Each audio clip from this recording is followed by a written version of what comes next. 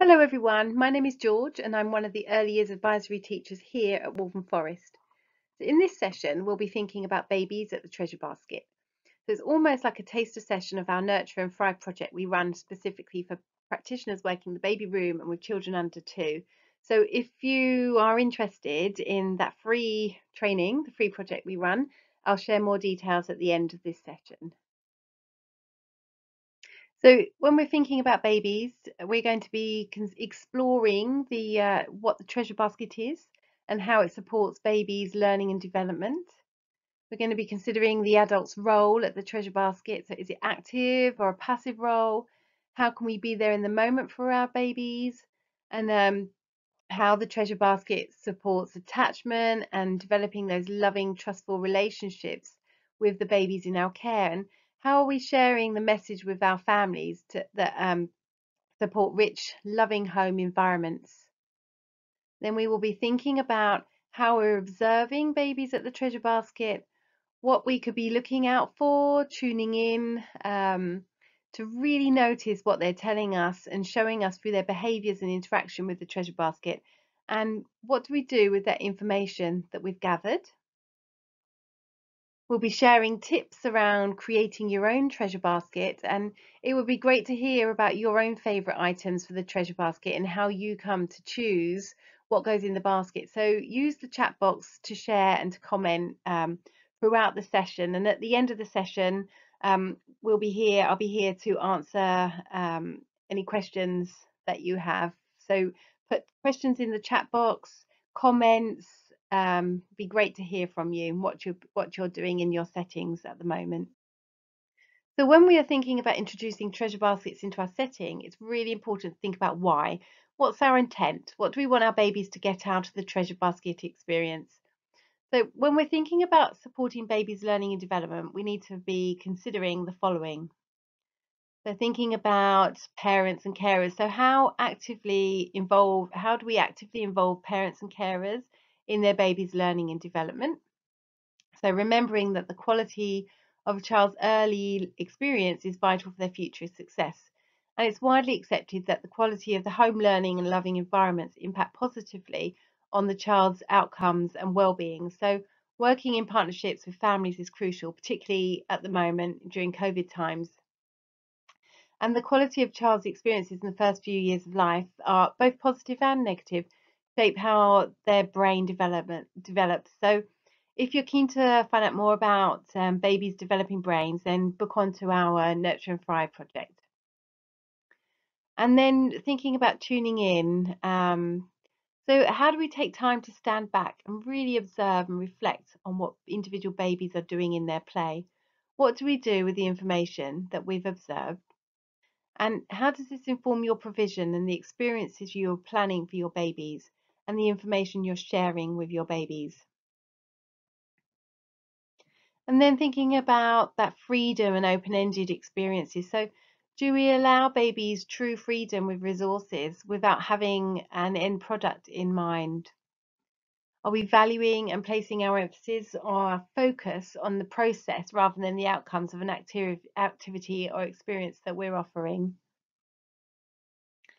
And then thinking about really actively tuning into baby's thinking. So so that we can provide unique learning experiences for each child. So what are their interests, their fascinations, their characteristics, the schemas that they might be showing?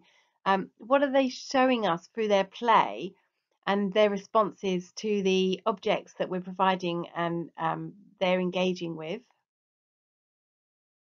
And then are we thinking about the characteristics of effective learning when we're watching our babies? So how are they playing and exploring? What motivates them? Are they involved and concentrating? Are they having a go? Are they trying to do things their own way? Are they having their own ideas? So babies can spend vast amounts of time at the treasure baskets, even up to an hour. So, and there's such a wealth of opportunities to notice, observe, and unpick. And then thinking about schematic play. So do we have a sound understanding of children's child development and able to spot emerging schematic behaviours? So we know when babies are intrinsically motivated to learn through repeating patterns of action. So I'm really learning when I continually drop my spoon onto the floor from my high chair. It's great fun, and my brain is growing as a result of this great game. So, once we recognize a child is repeating an action, we can offer more resources to the child so they can carry on with their action using the same or different resources and in different contexts. So, watching babies at the treasure basket provides perfect opportunities to tune into those characteristics as emerging schemas, and we can really use this information from our observations, what we've noticed, to inform how we're resourcing the rest of the provision and the experiences that we're providing for our babies. So we're going to take a moment to think about how babies play and learn. So please use the chat box to share your ideas and your knowledge as well. So babies, they learn in the moment, and their experiences directly affect their brain development. So they approach life with all senses open and all motors running. And those senses, so they actively use all their senses, their movement, their bodies. And babies are really tactile, so there's a real desire to touch, taste, feel everything. And they use their bodies to explore objects. So really thinking about that sucking, touching, banging, everything goes in their mouth. And also, it's worth remembering that babies feel with their feet. So, how many opportunities are we providing for our babies in our care when they're with us to be barefoot? And barefoot at the treasure baskets is a perfect opportunity for this to happen. And it's really fun to see how their feet react and respond when they're sitting there. And then our little babies, they're active learners, so they're prepared for active learning from birth. And then curiosity is a key. So as babies grow and develop, that what is this moves very quickly to what can I do with this? And that real curiosity and concentration really form the basis of all learning and creativity. So babies, we know, are curious about everything, and the world is one big open invitation to learn. And curiosity is it's instinctive. It sits in the limbic system in our oldest part of the brain. So linked to survival. So it's a real primitive evolutionary drive, which enables us to understand the world around us in order to survive. So it's a real active multisensory exploration of the world. And then we have interests. So we need to get to know our babies as individuals, and the key part of this is just to really sit back and watch our babies. Their babies are competent and independent learners, so we as practitioners don't need to be doing something with them every minute of the session with them, but we do need to be present and in the moment with them. But this means that relaxing with them, observing and enjoying our babies. And then we have repetition. So this applies to all children, but when babies acquire a new skill, they're really driven to test and master that skill. So that walking up a slope or stairs or grasping something, they want to do it practice over and over and over again. And we know that repetition really strengthens those neural connections in the brain. So by enabling opportunities for repetition, you're literally growing your baby's brain. And then we know that secure attachment is the importance of secure attachment. So those loving and meaningful interactions, that real emotional relationship, that professional love. So everything a practitioner does matters. So the tone of voice, the facial expressions has an impact on our babies. And those responsive interactions that serve and return, that back and forth, you smile, I'll smile back, you babble, I babble back, that back and forth all support acquisition of language. However, we'll find out in the session that the adult role at the treasure basket is more of a passive nature, and it's not really a moment to start modeling language or talking with our babies on that level. So just got a question, and use the chat box. So just to think about why babies play.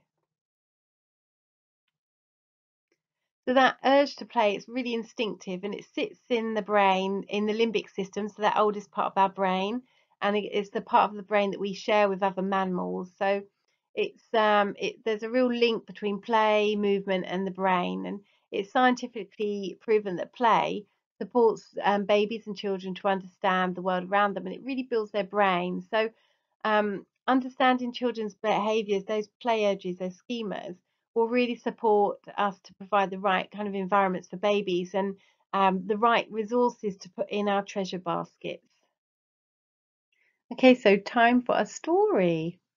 Once upon a time, there was a commonly held belief that babies were empty vessels, born with unsophisticated brains, and then along came the neuroscientists and educationist Eleanor Goldschmidt with her many observations of babies over the years. So she felt that babies were demonstrating frustration and boredom from the very limited playthings that were typically offered them. So instead of assuming that babies were grisly or teething, she suggested close adults should question what experiences and resources were being offered. Are they of interest to them, and do they support them in beginning to play and learn by themselves? So Eleanor had said that babies may enter the world with brains that appear unsophisticated, but they absorb and understand more than we realize. And babies notice, process, and follow everything adults and children do and say around them. Most of their learning occurs from their senses, and thus came the treasure baskets. And she's written. There's a great book called People Under Free that goes into a lot of detail about her work. So, definitely worth reading. What is the treasure basket then? So the treasure baskets, they're designed to engage the interests and concentrations of the youngest children before they're mobile. And it's a basket of carefully chosen safe objects, items that are not usually regarded as toys, but more from the natural and man-made world. Um, Generally no plastic. So the treasure basket offers a very different experience from those flashing, beeping, coloured plastic toys that are often offered to babies at this age. So try feeling the difference between a plastic toy and more of a natural man-made a natural toy. So hold them in your hands, or maybe one at a time, and when you get the opportunity to, and then close your eyes and notice how it feels and how it makes you feel. How do you react, and what do you start doing with the item that you're holding? And then thinking about the objects that are designed to stimulate all senses. So those resources that you offer are constantly changing and evolving in response as well to what you're observing. And then the basket itself is round and sturdy, with no handles, so flat base, round, no handles, and it's so that it can be sturdy, and when the baby's leaning on it, it can't topple over, and the baby can't topple over with it. So for those of you with young children and young babies out there, think about all those times when their baby is rummaging through your bags and clutching your bunch of keys, and they just want to hold on to them. They don't want to let go, or they're fascinated by your necklace or pendant or the button.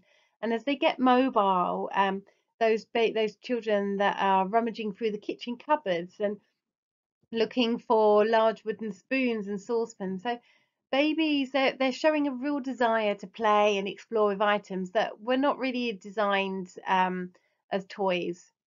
So what the treasure basket is not, it's not a basket full of miscellaneous resources collected from around the setting.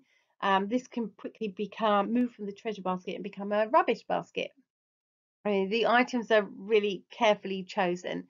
No broken, uninteresting objects or things that are too big for babies to handle. So thinking about their tiny hands.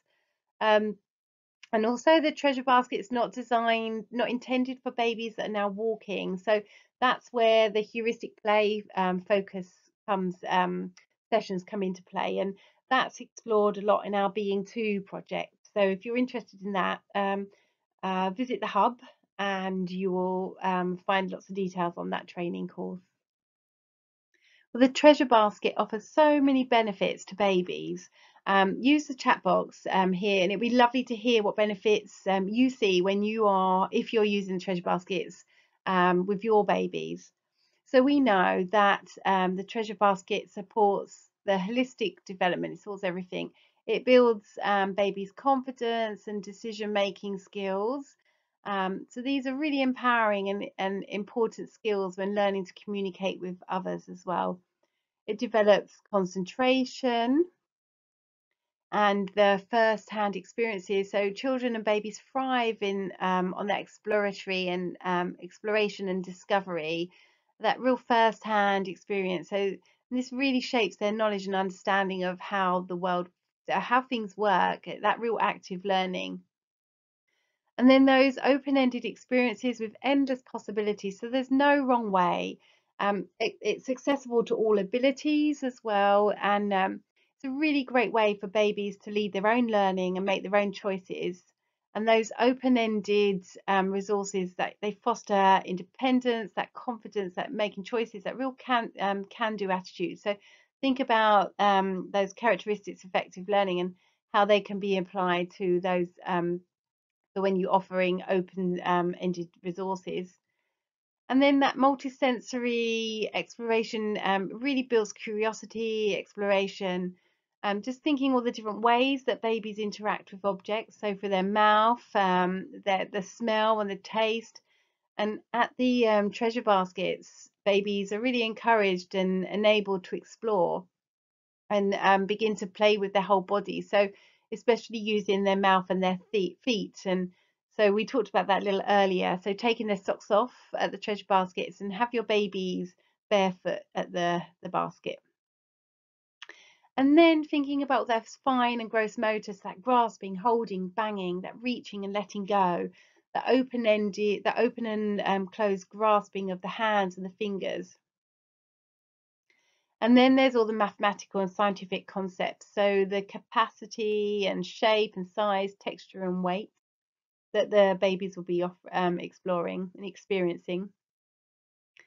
And it can be a really sociable experience as well. So the treasure basket offers social interaction when there are 2 or 3 babies sharing the treasure basket.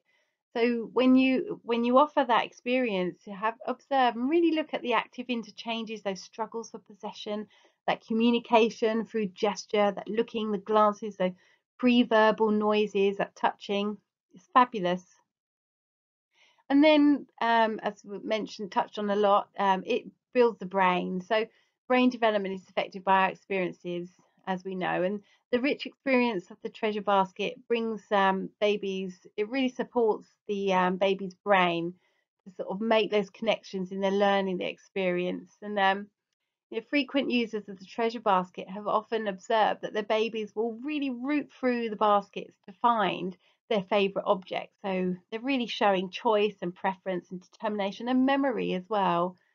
Um, so how does it all work? So babies are seated at a full treasure basket. So to begin with, babies may need a bit of supporting with cushions, and just be watchful for those head first topples.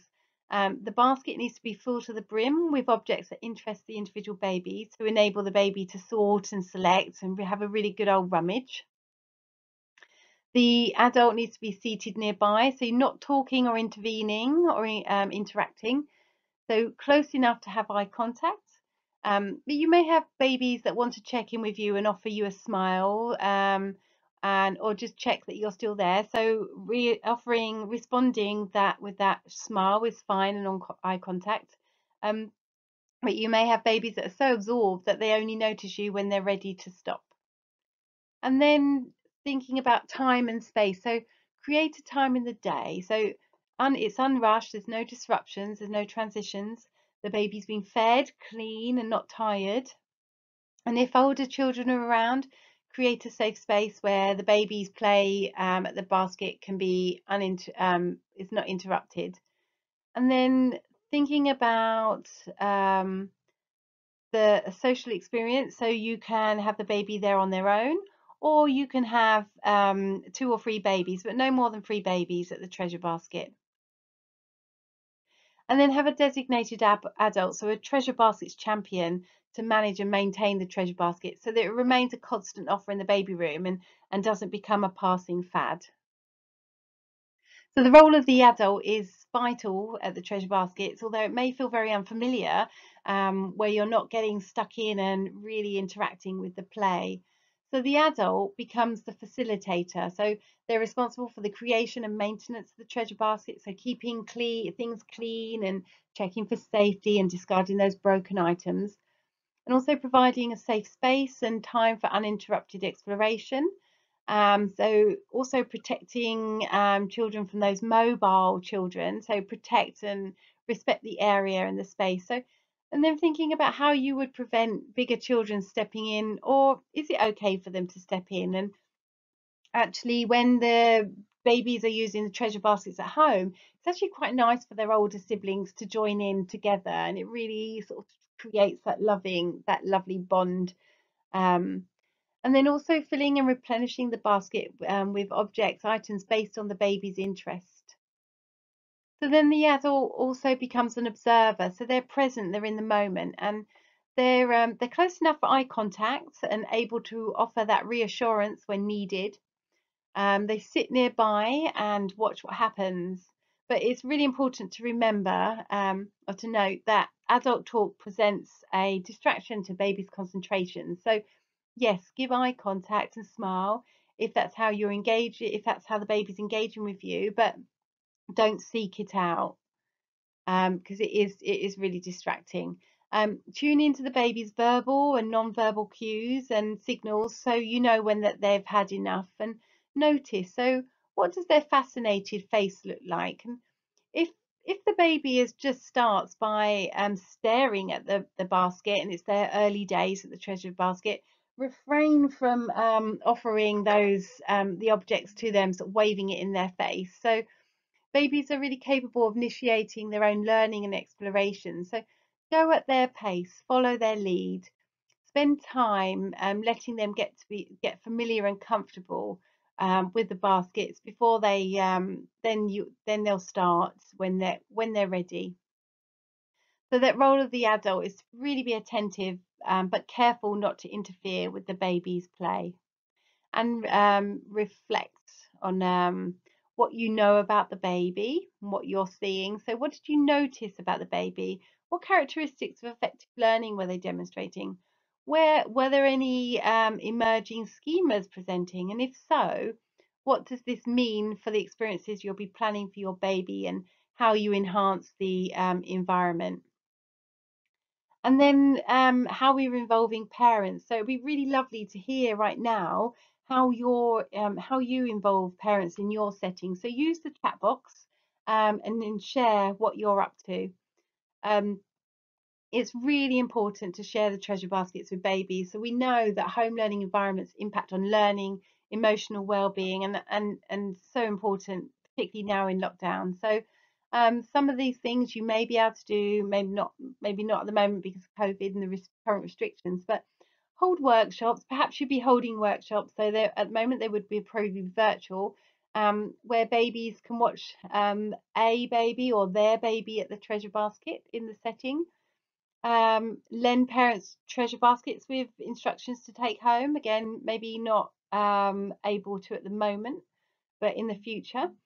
And then invite, again, maybe you're not able to do this at the moment, but thinking about the future. So inviting parents to bring in items from home for their child's basket. And it's really important to explain to our parents why some objects have been chosen and some discarded. So, for example, some objects might have been chemically treated, that thinking about that scented wooden fruit or painted fruits. They can often contain harmful substances for babies, especially if you think that they putting everything in their mouth. You don't need to spend money on their resources for treasure baskets. You can find these items anywhere: charity shops, car boot sales, pound shops, and around the home. But choose objects that are meaningful for babies and families. So think about objects that reflect their cultural and family heritage. And what I would say, if you were going to spend any money, spend money on the basket itself to make sure it's sturdy and appropriate and really useful for the play to happen. So we're going to meet Frankie, and she is 6 months old, newly sitting and very new to the treasure basket. So I want you to watch how she's responding. So think about her body language. How many ways do you notice her using the objects? In what ways is she communicating? And is she communicating? And what characteristics and schemas can you see emerging? And have a look as well if you can see in the corner her little toes, her feet, the way they move is rather sweet, and it really sort of reiterates that message that children are also experiencing movement and sensory sensations through their feet as well. So bare feet at the treasure basket. So use the use the chat box to share your observations or note them, write them down on paper. Um, I'm going to stop talking and I'm going to play the film.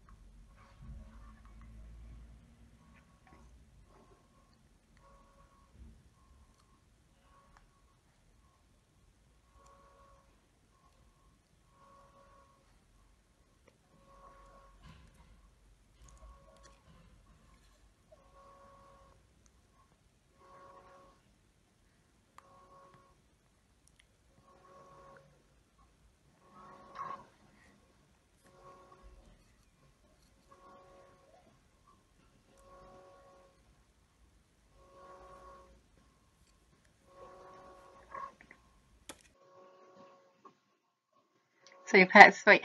So at one point it was almost like the pine cone and the balls were stuck to her fingers, thinking about that tiny grasping moment, and like they were just dangling, and she couldn't. Then she let them go.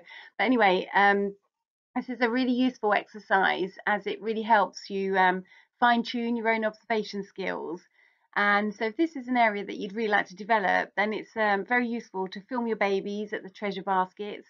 Um, and as a team, watch back the film and discuss, unpick together what you see and thinking about what you notice about the baby, their gestures, their facial expressions, the way they may be communicating, their interests, and are they really digging deep, looking for a specific item, or are they just exploring and picking items that just come to hand? So when so thinking about what the baby is telling you from your observations and what you will do next. So this will really help you thinking about your provision, your environment, your resources, the experiences, and sharing with parents and how you're empowering parents to offer the similar experiences at home. So this little activity, and especially if you do it regularly on a regular basis, will really help you develop confidence and skill around talking about your babies, their interests, their needs, and where they are developmentally. So,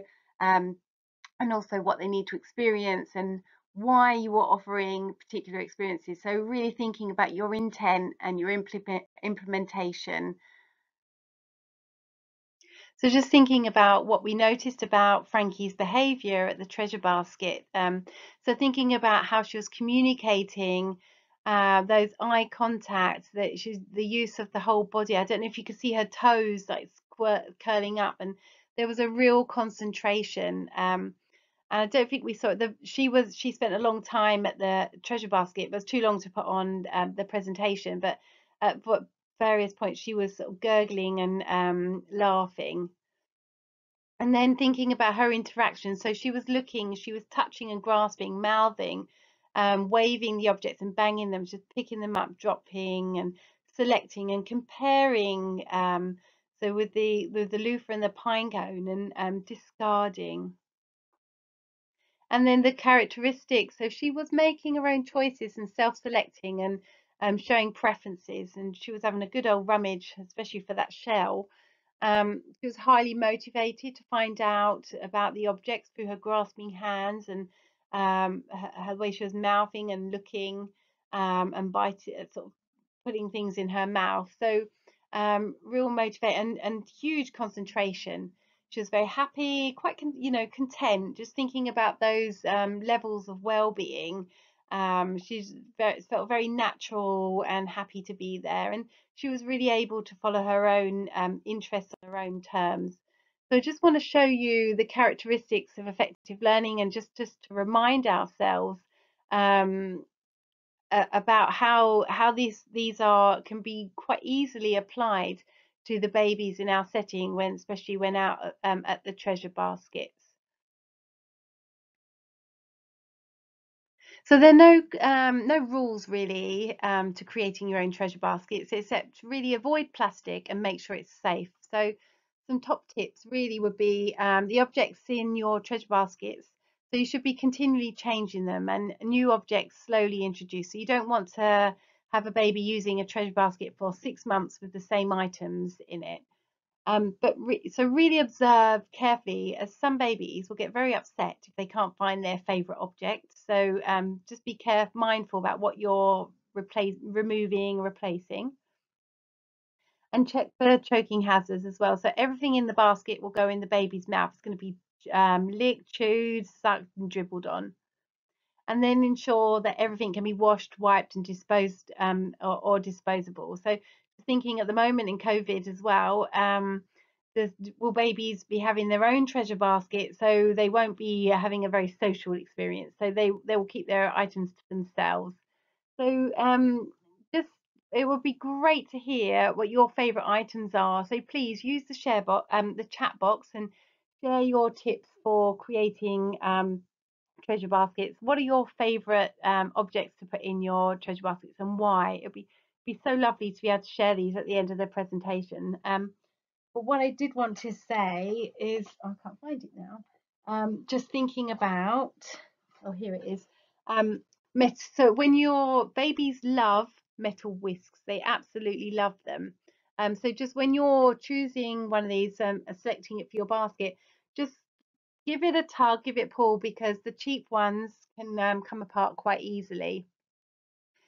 So just, yeah, just to be mindful about that. So thinking about all the different sort of things, textures and scents, So smell, for example, those make lavender bags, or rosemary, those, or clove bags. So all the different herbs, you can sew them up so that they don't come undone.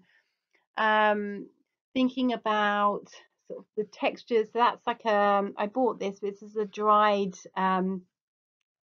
orange, and then a nice soft feather. Again, that was bought, so it wasn't picked up out of the park. These found around the home. So this was initially intended for my daughter's hamster. I quickly took that. And these were rings that we were using to create macrame baskets. And actually, I thought, do you know what? That's so smooth and really nice for the basket. Shells, really nice selection of shells that you could have. Just thinking about different textures and how you manipulate objects. So thinking about different sponges, and I mean, get these in Boots or Superdrug, Pound Shop, those washy things that you use. Then you've got, this is a very glamorous sponge, so it's very silver and sparkly, but babies really love the texture of this. This is quite a popular item, and actually I got this on Amazon. And then just thinking about objects around the home. So a rolling pin. This is quite a small one. It's quite heavy, but it's really nice. Got different ways for the baby to grasp. Spatulas as well, quite popular. Nice to put in the mouth. And little scrubbing brushes. I mean, these are all items that should generally have around the house. Pastry brushes as well, a real popular object. And then pine cones. This was an odd massagey thing that I found in a charity shop, and moves, these things move. So lots of really fun items that you can be sticking in your treasure basket. So when implementing treasure baskets in your setting, or you are reflecting on your current treasure basket practice, it's always really good to be thinking about what's working well and what we need to develop next and why. So spend some time together as a team thinking about the resources. So do all the resources provide a wide range of textures and shapes? Do we offer enough time for our babies to take part if they choose for a length of time? And are we promoting children's independence during the session and stepping back and remaining that silent observer? And are we carefully watching what individual babies do in their play? So when we're thinking about our babies and how we make them feel, it's always really nice to sort of put yourself in your baby's shoes and just sort of think about what they like. And quite often it's quite nice to think about what they like. They like watching when you watch me and think about what I'm doing. You know how to extend my play and learning. And when you take time to reflect on what I'm doing and knowing how you can extend this, and providing experiences that are appropriate to my development and reflect my interests and my experiences. And when you give me time, space, opportunity to move freely and to explore. And when you recognize that everything you do helps me to learn and develop. So thinking about what you'll take away from today's session. In the setting and your practice, what might you implement, reflect upon, what might you change or what might you develop? And then thinking about parents and how you can support the home environments with the information that you've learnt today. And if you are interested in sort of taking a deep dive and really getting to know, think about your practice with babies and under twos, then check out the Nurture and Thrive project that we run, and you can book onto this through Traded Services. It's free, and you'll find lots of information on the hub to sort of give you an overview of what the course is. And equally, if you're interested in 2-year-olds getting a bit older, check out our Being Two project, and again you'll find information on the hub as well. So just wanted to take this opportunity to say thank you. And now I'm going to be here to answer in the real time, to answer questions that you might have, and have a look at your comments in the chat box. So once again, thank you, and I really hope that you have a go and introduce treasure baskets, and once you do, I'm sure that you will really fall in love with that kind of practice. So thank you and bye.